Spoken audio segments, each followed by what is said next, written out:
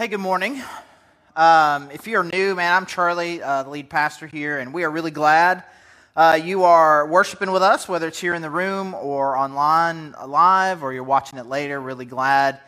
These are very weird times, and I'm really glad that you are finding some time, some way to kind of carve some time out of your week to continue to connect with God and to connect with His church in this way. And like Brandy said, we're in a series on the parables, and we're a few weeks into this, and I'm probably doing it for a few weeks more. Mark and I were talking about it just last week, we're just really enjoying this. We may just keep doing it for a while. There's some great stories here, and we learn a lot about God and the way that He interacts with us, and it's been really good for me personally. And I'm going to ask a couple of hypothetical questions here that obviously, they're really more rhetorical than anything, I guess. Have you ever felt like that the circumstances that are going on in your life, that are going on in the world around you, or that are going on in the world in general are a little just too much for you to handle? Of course not. Especially not now. This has all been really easy and fun and great, and the problems are small and very manageable, and you're just tackling everything beautifully and perfectly, just like I am, because none of you clearly have contemplated the value of what it would be like if you just dug a hole in the backyard and lived in that. No, because no one would do that. I certainly have not contemplated, done any pro-con lists on that. Man, it's hard. Can I just go back? Let's just pretend that this is March 1st. I think I could have said all of the same things. Being married is hard.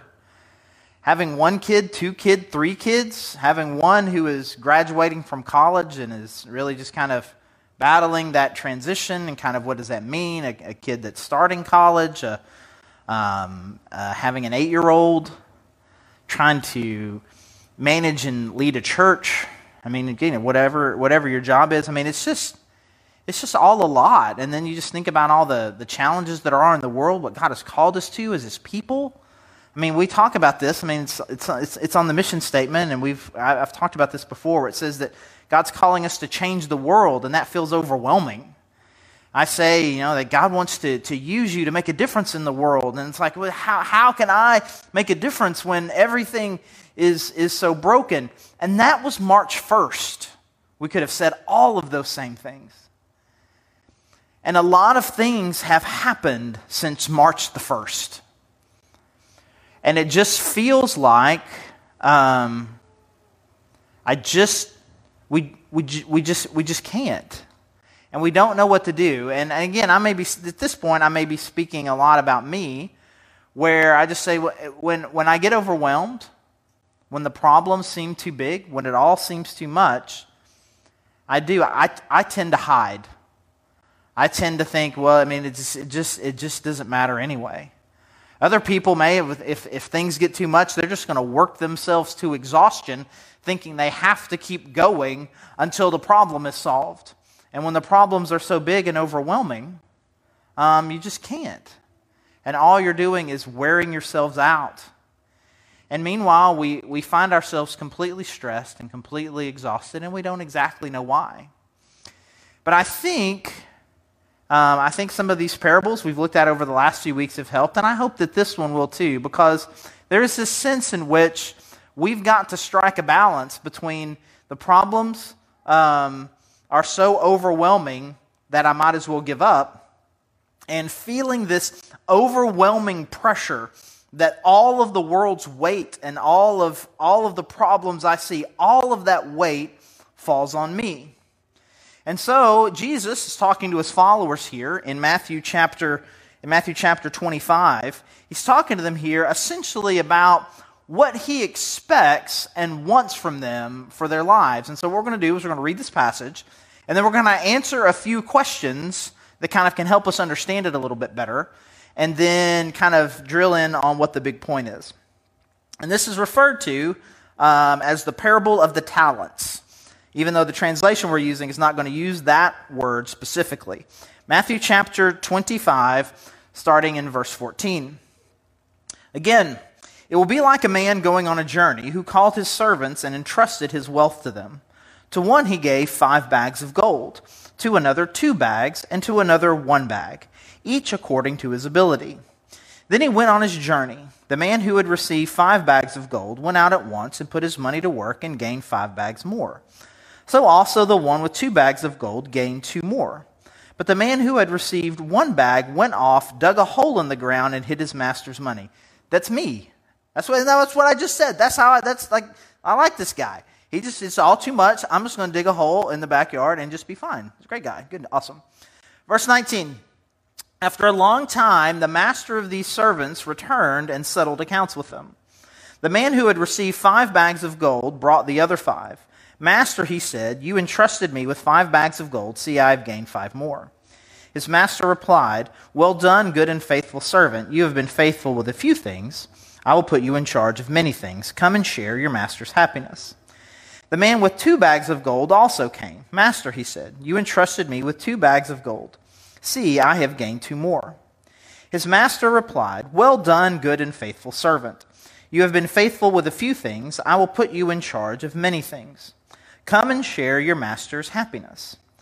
Then the man who had received 1 bag of gold came. Master, he said, I knew that you are a hard man, harvesting where you have not sown and gathering where you have not scattered seed. So I was afraid and went out and hid your gold in the ground. See, here is what belongs to you. His master replied, you wicked, lazy servant. So you knew that I harvest where I have not sown and gather where I have not scattered seed. Well, then you should have put my money on deposit with the bankers so that when I returned I would have received it back with interest. So take the bag of gold from him and give it to the one who has 10 bags. For whoever has will be given more, and they will have an abundance. Whoever does not have, even what they have will be taken from them. And throw that worthless servant outside into the darkness, where there will be weeping and gnashing of teeth.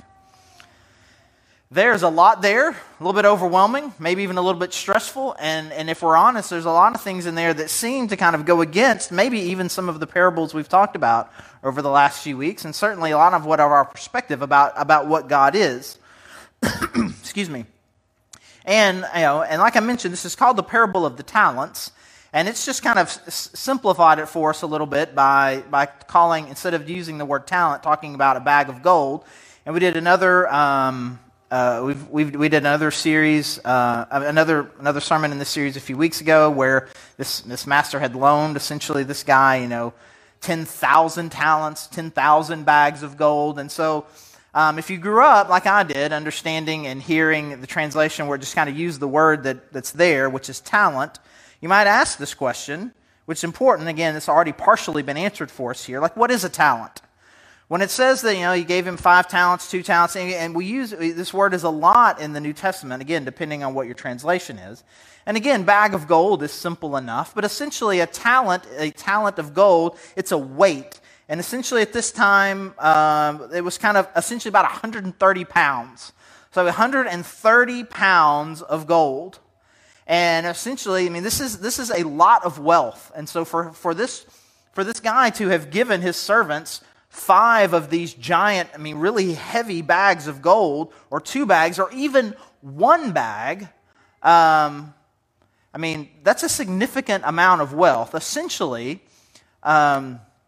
this amount of gold back then would be about what someone would earn in 20, 30 years of working.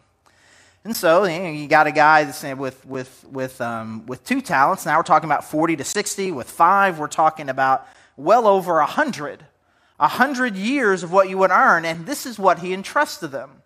And so what this guy does, what this king does, is like he goes like, I'm going to go on a journey, and I'm going to leave my wealth with you. I've got some things that I need to do, and I'm going to entrust what is mine to you. And so he divvies out amongst these 3 servants based on his perception of them and what they think that they can handle. He's like, I'm going to give you this much, I'm going to give you this much, and I'm going to give you this much. And the expectation there being is that eventually he is going to come back and expect something in return. And so we see this evaluation where they're working. This guy, the guy with 5, he doubles his. The guy with 2, he doubles his. And the 1, again, he buries it in a hole. And then the king comes back and settles accounts. And obviously he brings praise to the guy to the two that worked hard and brought the master more wealth, and he brought condemnation to the guy who essentially didn't do anything with it. And so the big question that we need to make sure that we understand, if we're going to try to apply this at all, is what does a talent represent? I mean, okay, it's a bag of gold. It's a big bag of gold. It's the kind of bag you really couldn't carry. You would need an ox and a cart or whatever to haul this much gold around. What does it represent? And this is the interesting thing about the word talent, which has nothing really to do with our word talent, which is, skills, things that you're good at. But because the word was so similar, this was essentially what they told us in Sunday school growing up.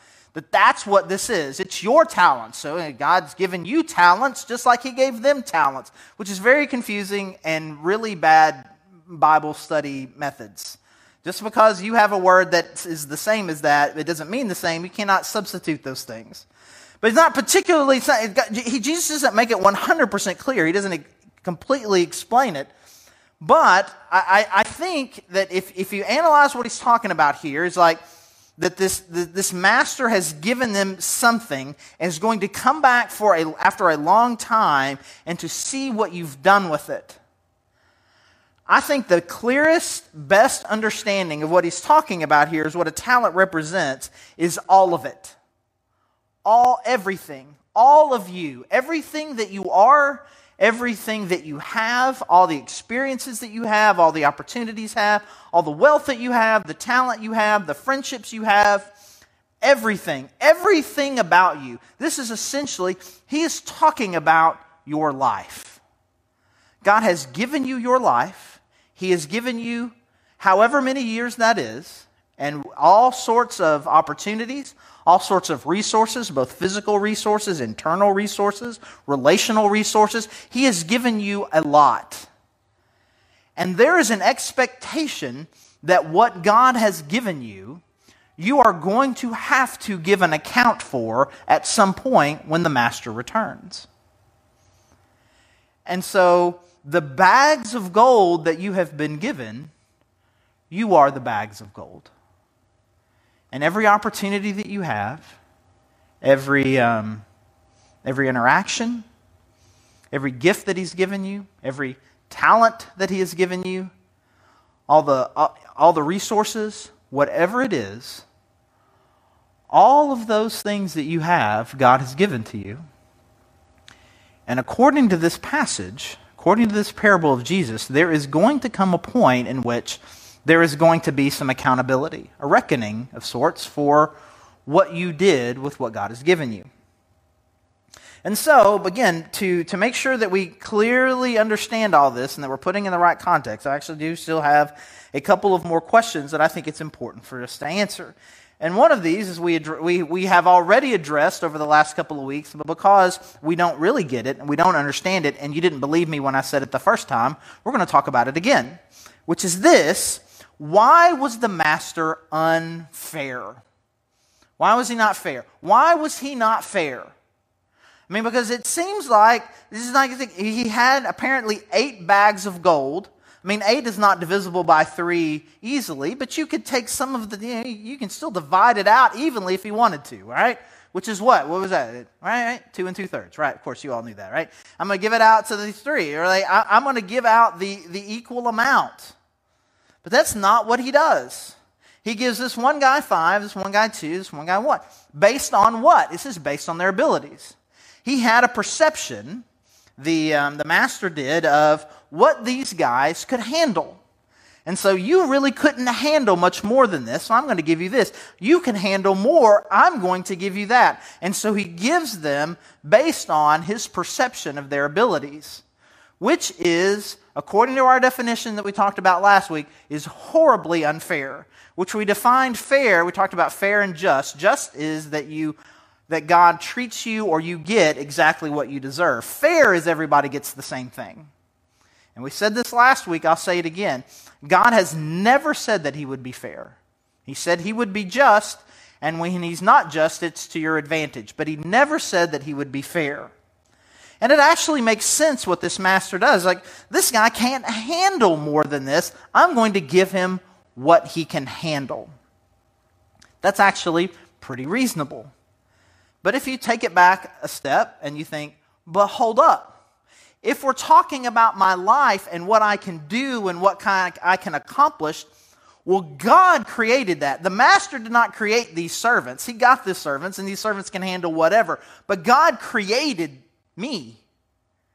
God created all of us, and it is clear then, if He's talking about our lives, and He gives us different amounts of talents, bags of gold, responsibilities, good things or whatever, if He gives them based on what He thinks we can handle, and He's the one that created us, then He created all of us unfairly. Right? He has created some of us with a larger capacity and seemingly more blessings and more resources, be they, again, talent resources, charisma, relational capacity, financial and physical resources. There are people who have more than others. And I'm telling you, the more and more I talk to people, the more I realize that there are a lot of people that just cannot get over that. And you're just going to be stuck there forever. You're just going to be stuck in this place where I'm going to live my life constantly believing and thinking about how unfair it is that I'm here and there are other people here. We very rarely give any attention to the fact of how horribly unfair it is that we have these many resources and there are people in the world that only have this. We will give very little attention to that.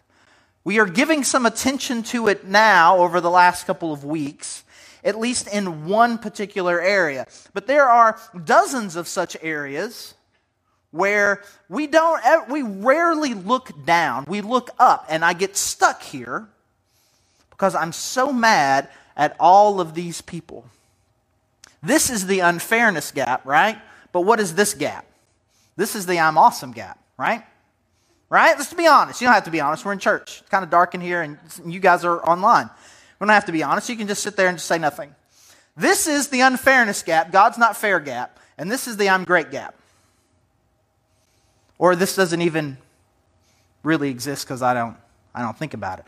And I decided this week that I think the hero of this story is the 2-talent guy. I mean, the 5-talent guy. He's like, he had a lot. He's obviously a high-capacity guy who has a lot going for him.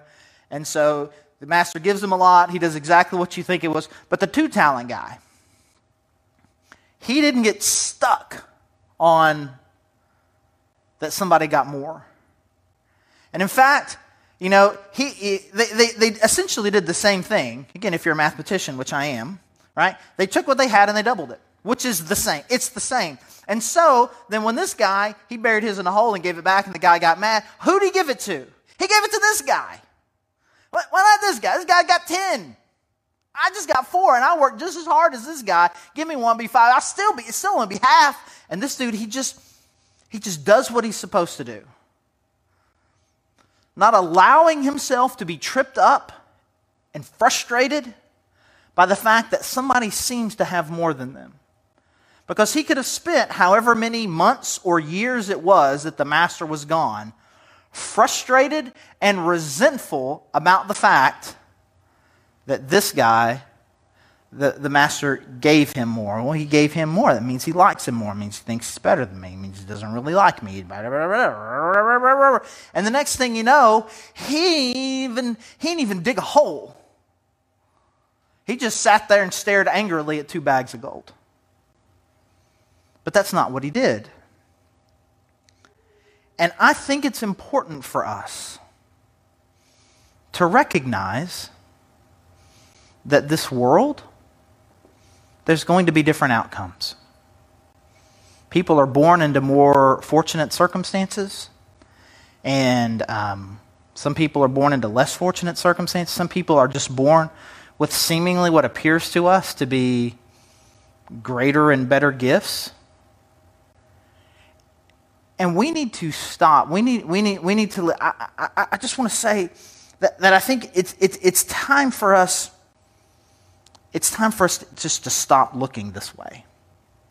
Now, there's lots of great opportunities for us to look down. But really, the point of this is not about what somebody else has, which seems like they have more, or what somebody else has, what they seem less. It's about what are you going to do with what God has given you. Last question before we kind of get to the big picture idea, which obviously we've been building towards for some time, which is this. Wait, I thought life with God was free. Now, if you hang out here with me long enough, you'll hear me say this once, twice, 10, 20, 50, 100 times. That salvation and the gift of God through Jesus Christ and the gospel is 100% free. You are not earning it. There's nothing about Jesus' death on the cross which allows you to be forgiven from your sin and to experience life with God that is 100% free. There's nothing that you did on the front end to earn it. And we talked about this with the parable of the vineyard. When these people, you're not working it off on the back end. God did not give you salvation for free and then say, well, now I've given you this huge gift for free. Now you have to work for the next 50 years to pay me back. That is what we say. That is what we believe. And that is absolutely, and nothing in this passage contradicts this. There are two principles that exist in the Scriptures, and they exist side by side. And if we can get to the point to where I understand both of these things together, I understand how they work together in my life, I understand that they're both be true, it's not either or, it's both, the clearer I will be on who God is, who I am, and what my responsibilities are. The gift of salvation is completely 100% free. Ephesians 2, 8, and 9 says that it is by grace that you have been saved through faith. It is a gift of God, not as a result of works, so that you can't brag about it. It is 100% free. But 1 Corinthians 3 says something different. 1 Corinthians 3, now again, not contradictory, it's just saying something different. What it's saying is that you are living a life, and the life that you are building has consequences. And the things that you are dedicating your life to, Paul describes it like you're building a house. You are building a house with your life. And what you choose to do with your time and your resources and the gifts and things that God has given you are building a house. And ultimately, he says that house will be put to a test. It will be passed through a fire. So there's going to be this moment after you die where everything that you've built in your life is going to be like a house that is put to a fire. And the stuff that doesn't matter is going to be completely burned away. And the stuff that does matter will pass that test and will essentially be given to you like a reward. But the things that you did that don't matter will be burnt away. And it says that you're going to experience loss. And again, Paul says this beautifully, if not, beautifully is not the right word. It hurts when he says it, but it's really good the way that he says it. He says that the person will experience loss, but they themselves will be saved, but like one passing through a fire. So again, fire metaphors having the idea of what hell is like. He's like, you're going to be saved. You're not going to go to hell, but you're going to experience loss, and like one who has walked through a fire, which is a really interesting, if very powerful metaphor. You're not going to go to hell, but a little bit you're going to smell like it.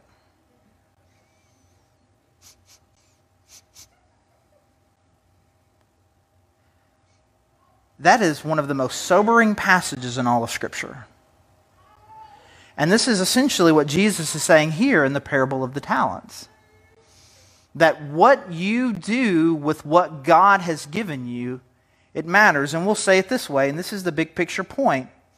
What you do with your life, it matters. And it matters. What you do with your life matters. When people say it's like, oh man, if salvation is free, that you can do whatever you want. Like, what a dumb thing to say. That God has given you this enormous gift, which is eternal life, and your response to that is, oh, it's free, so I can do whatever I want. Like, what? Who thinks like that? We do, but you shouldn't. And God has given you so much more than that. And He has said to you, these are things that I am entrusting to you. And I'm going to go away, but then I'm going to come back, and I expect to see a return on the things that I've given you. And according to this passage, this parable, and it matters one way or the other. And according to the passage in 1 Corinthians 3, it matters. You think, well, heaven's going to be heaven anyway. Well, sure, heaven's going to be heaven anyway, but like, do you really want? Is that really what you want? It's like, it's still going to be great. So what? My clothes are a little bit burned and I smell a little bit like fire. At least I'll be able to say that I made it. Like this God that loves us and has given us everything, and we finally get to meet Him face to face. And my response to Him is to say, well, I know I didn't do much with what you gave me, but at least I made it here, right? High five.